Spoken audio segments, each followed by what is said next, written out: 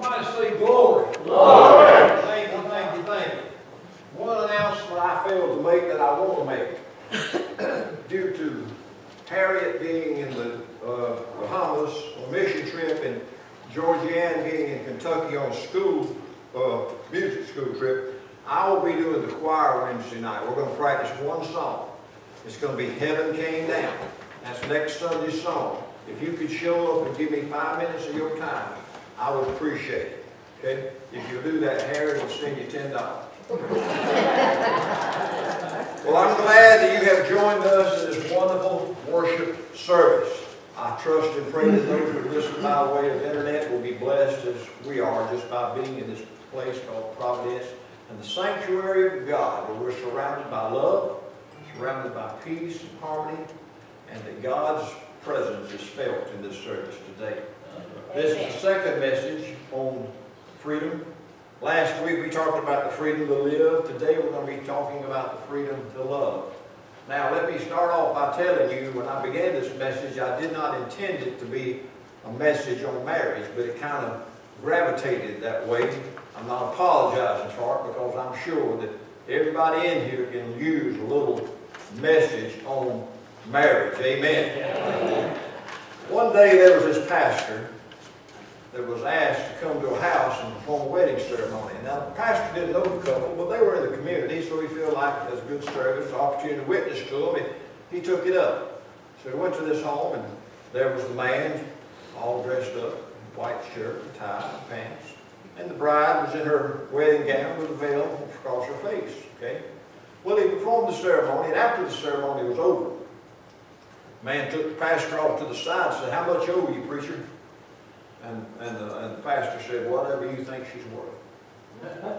So the man reached in his pocket and pulled out a quarter. Gave the quarter to the preacher. Well, the preacher didn't miss a lick. He walked over there to the woman, lifted up the veil, lifted it back down, walked over and gave the man 15 cents change.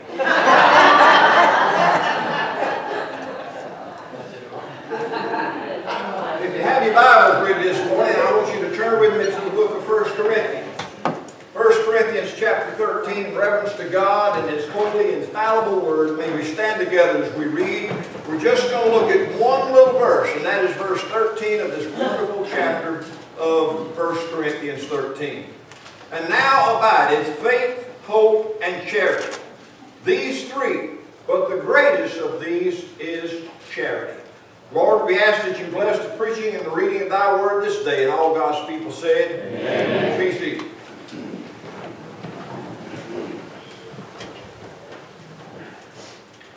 There are a lot of emotions that are connected to the word love, L-O-V-E. There's the picture of the newborn baby resting upon her mama's arms, and you can just see and feel the radiation of the love between the newborn baby and the mother. As the child grows, he gets a kitten, or she gets a kitten or a puppy, and they learn a new meaning of love. And when the loss occurs between that person and that animal, it is a great loss because they have been so attached by a thing known as love. And then later on in life, you meet friends. And friends learn how to react to one another, and they learn to love one another. And it's a wonderful relationship, sort of like David and Jonathan had in their relationship together. It went beyond family ties because Saul didn't like David, but it was a tremendous respect and love for one another. And then you grow up and you are introduced to the person that you consider spending the rest of your life with. And the love that goes here and there and the bonding that takes the place, it is almost like a fairy tale. And anybody who's experienced that kind of romance, you know what I'm talking about. But understand me this morning, there is no greater disappointment in life than to have someone that you have loved, someone that you have shared life with, maybe even have had children with, to tell you, "I don't love you anymore." I want to speak to you this morning on the subject of love. I want to cover 3 points that are on the screen this morning. Love is the greatest emotion. thank God, love can be restored. Now, why do you think that Paul said that the greatest of these is love? He said, you got faith, you got hope, those are important. But I promise you, there is nothing any greater than love. Because it talks about the very nature of God. You and I are made in the image of God, and when you and I, brothers and sisters, can find the way and the ability to show love, we are being divine. And when we show it freely, we are really, really on top of the mountain. But think of all the adjectives in the Bible that talks about God. God is love, that's not an adjective, but He's so loved, and then He commended His love. Now the first mention of love in the Bible occurs in Genesis 22. It's just talking about Abram, and he was asked to take his only son, the son that he loved dearly, who was Isaac, up to the mountain and sacrifice him. Now we know how the story went. He obeyed God, but God intervened and he did not have to sacrifice his son. But you see, Isaac was special to him because Isaac was the child of his old age that he never thought he would have, but God graciously gave him to him, and there was a special bond of love. Now you probably noticed, I think I mentioned this before, that when it talks about love in 1 Corinthians 13, it does not use the word love. The King James writers, when they were writing this, they read that and said, you know, we can't use the word love. Because, believe it or not, back in those days, in the 1600s, love was just as misconstrued as it is today. And people will say, well, they're going to think we're talking about a physical attraction. And so they changed the word from love to charity. Now, if you look at those words in the dictionary, love is talked about as the greatest emotion and affection that you can have. But then there's the word charity that simply means to give. To give. And what a great description, friends, of love. Giving, giving, giving. The story is told that Abraham Lincoln was sitting in the Oval Office one day, and at the end of the day, there was a lady came in with milk and cookies and sat him down in front of him. On the way out, he stopped her and said, "Ma'am, what is these? He said, "Oh, they're for you. I know you had a hard day, and I thought maybe you could use something." He said, "Lady, let me tell you something. All day long, there's been people in and out of my office, and every one of them came to get something. You are the only person that came to give." Amen. Now, understand something, brothers and sisters. We live in a perverted world. We live in a fallen world, and the devil is the chief pervert. Now, perverting something means to change the natural order. And so what he tells young people today is that, oh, love is all about physical attraction. Get that physicality right, and then everything else will fall in place. But if you want a love, friends, that follows the pattern of God, you first start with the spiritual. I don't know why it is. I think we need a 2x4 to knock young people in the head and let them understand. Listen. You don't just fall in love with anybody. You just don't throw your affection and your emotions toward anybody. You start with a Christian. Somebody that knows God and loves God and will have a spiritual influence on your life and the life of your children. You start with the spirituality. You know God, and if you know God and God brings your hearts together, when your hearts are joined, then comes the physical attraction. So that's the emotion of love. But understand this morning, friends, I do believe with all of my heart that love can be destroyed. There are a lot of lies going around about love today. Here are some of them. True love never fades. That's a lie. My soulmate will always understand me. Another lie. I just know that there's somebody out there that is compatible with me. That's a lie. You don't look for somebody who is compatible with you. You look for somebody who gives strength to your weaknesses, because God specifically told us that I'm giving you a helpmate, and that helper, friends, complements your strength and gives strength to your weaknesses. And then another lie will go on. If they love you, they will love all of you. Those are lies. Let me tell you how love gets destroyed, okay? There's a four-letter word that connects itself to marriage, and it is not L-O-V-E. It is W-O-R-K. If you're going to have a strong relationship, brothers and sisters, you are going to have to work at it. There's a story over in the book of Genesis in chapter 29 about Jacob. He was going to seek a bride, and you know the story of how he loved Rachel. He met her, fell in love with her at first sight, and said, I got to have this lady. So he went to her dad and said, hey, listen, you got to let me have this woman. He said, all right, if you work 7 years, you can have her.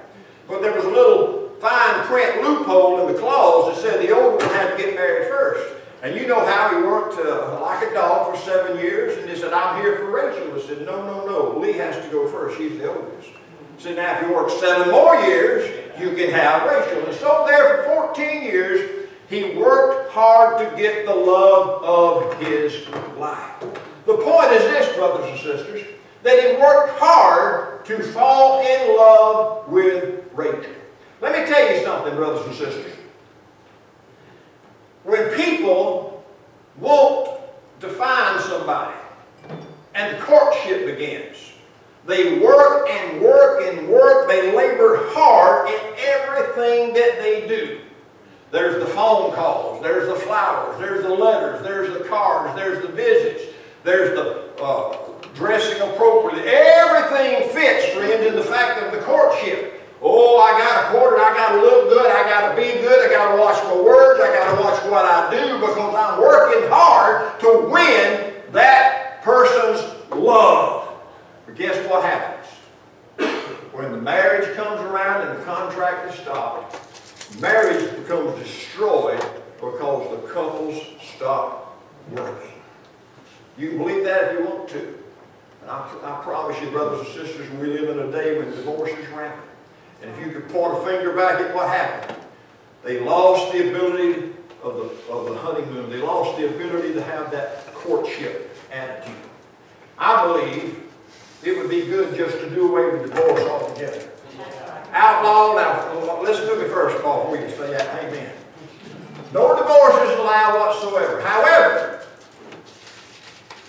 every 10 years, you had to renew your contract. We do that with driver's license. After 10 years, don't you imagine that would create some wonderful conversations around the supper table?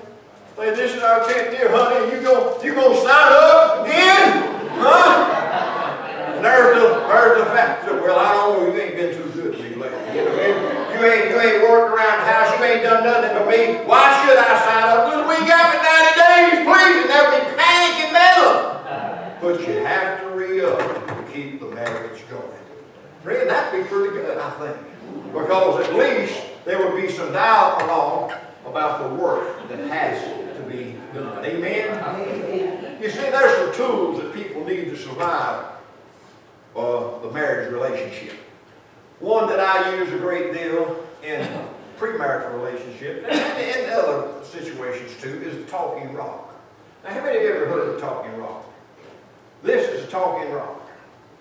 I've had more weddings this year, and I think I gave them all a talking rock. I'm going to make sure the other student gets a talking rock. But you see, this rock is very important.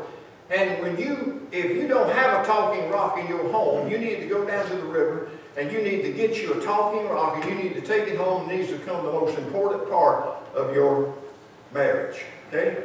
Well, what does a talking rock do, preacher? Well, I'll tell you what it does. When a crisis comes in your marriage between the husband and wife, and believe me, they will come. You ran in there, you run in there, and you get this rock off the mantle. Okay? You show it to your mate, and no matter what they're doing, they have to stop everything they're doing. They have to come and sit down, and they have to listen to you. Now, this is why it's a talking rock. Because as long as you got this rock, you doing the talking, and whoever ain't got the rock has to listen. Can you imagine that? I promise you, brothers and sisters, communication is a wonderful thing, and if you ain't got a talking rock, you probably need one. Okay? Now, there's something else that I give as far as advice to married couples. You need me time and you need we time. You see, you got to keep the relationship strong. Now, that means that when y'all come together, you are still individuals.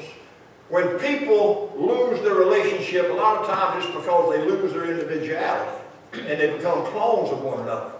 You have to maintain that you are the person that she said I do to, or vice versa. Now, how do you do that? At least once a week there needs to be me time. If it's nothing but a 15-minute walk through the woods, there's a day that said, honey, I need a day to myself. You need to understand, I got to be me, and I got to go do this and that, and this is the time for me, and it's going to be separated from you, and I have to have it. And the man and the woman both have to have me time. But you also have to have we time. Now what is we time? After you're married, you need to keep dating, okay? Once a month, you need to set aside a time when you go on a date. You find somebody to watch the kids, you find whatever you need to find, make sure that there's nothing interfering, and you get some movie passes and you go buy some popcorn and some Diet Coke and you watch a movie, and that's your we time. But you do a date night once a month, and whatever you do, you never neglect the we time, because you have to work to keep them just as hard as you had to work to get them. Amen? It's very, very important. Now the third thing you have to do to keep a marriage going is remember the purpose of marriage. Again, it's not physical attraction. The purpose of the marriage is for you to help your spouse to grow spiritually.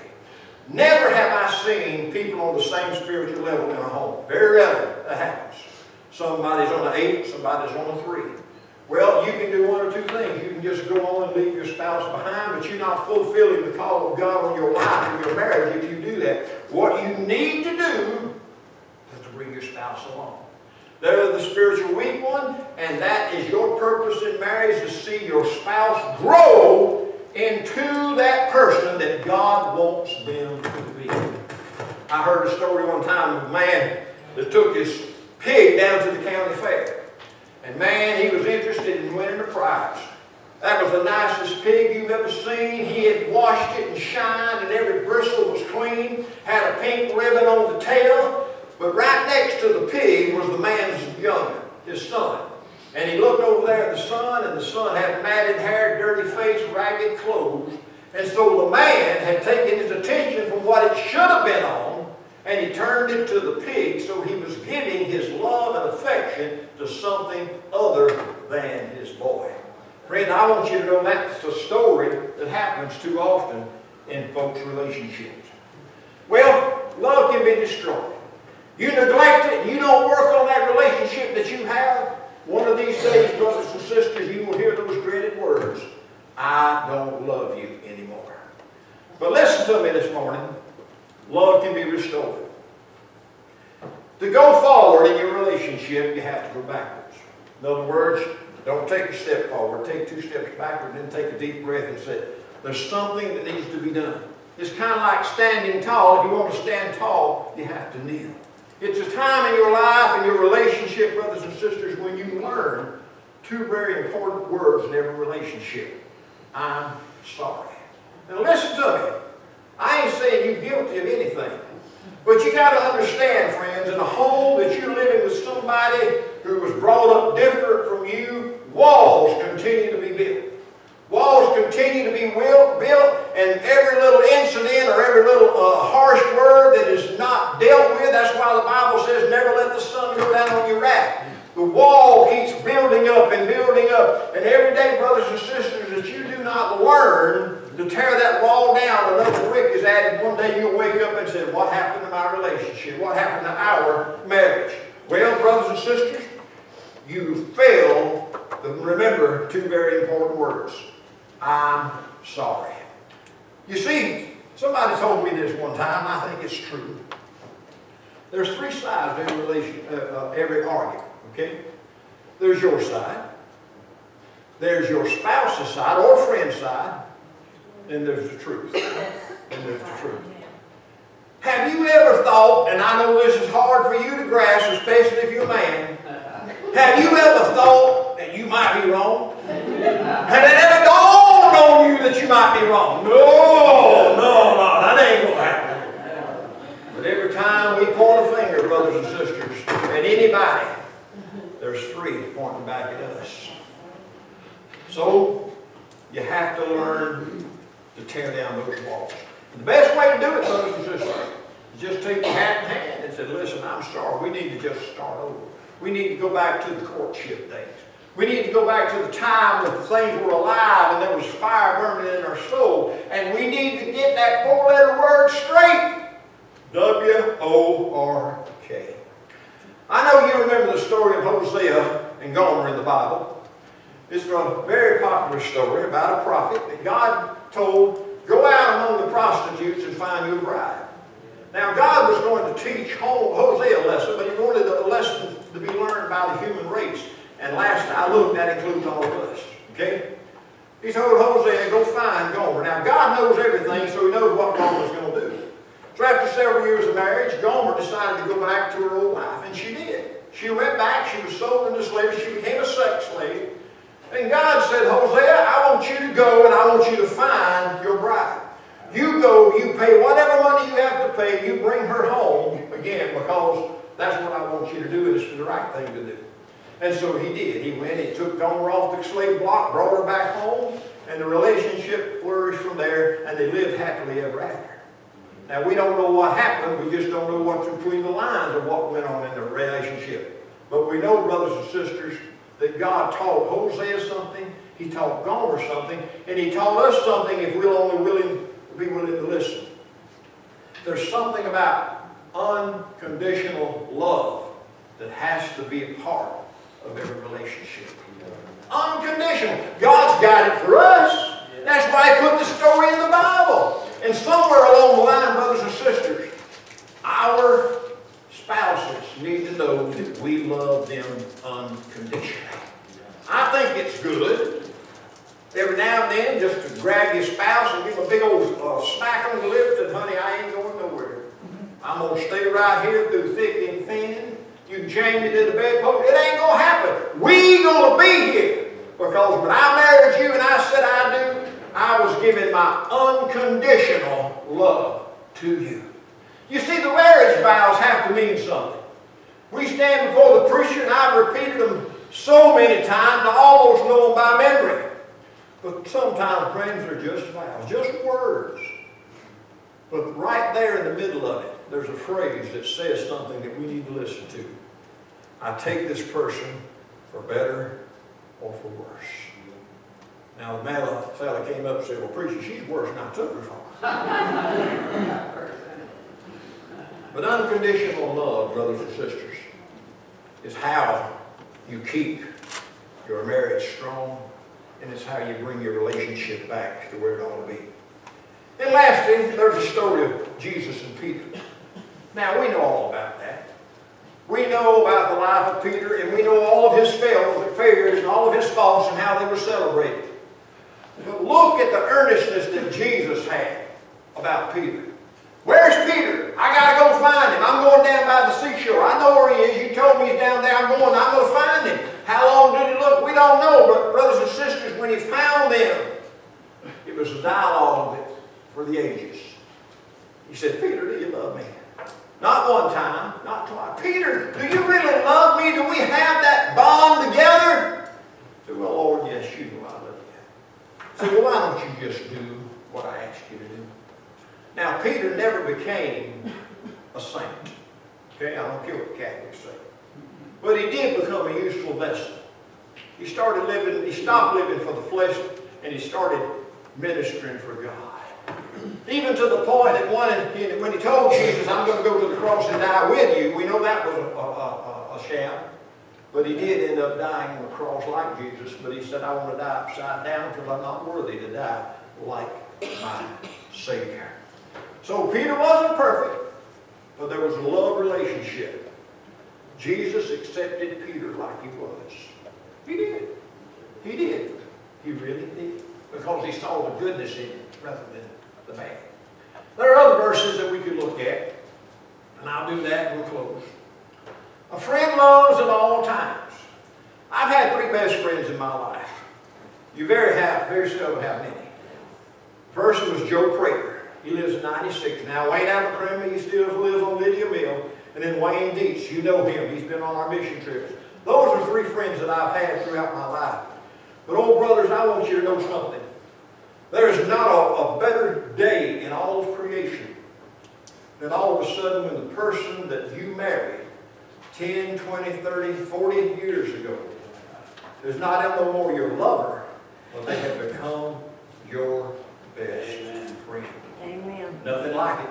Nothing like it. And I can tell you, brothers and sisters, there's no better friend in this world that I have than Miss Dr. Lott. She's there. You see, friends tell you things that you don't always want to hear or need to hear, but nobody tell you. Your breath stinks. Zip your pants up. Huh? Going home. You shouldn't have said that in your sermon today. Okay, that's enough. Beat me no more. Now, if your spouse walks in and you says, "Do I look fat in this outfit?" You're on your own.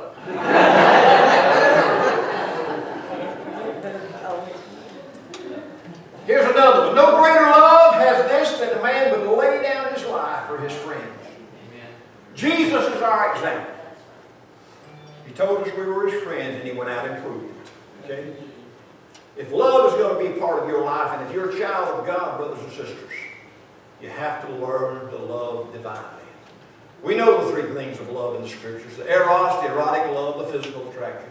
We know the philios, that's the brotherly love. That's important. But friends, to be like God and to really, really get by in this world, you must learn to love agape love divinely. Divinely. Stand with me, please.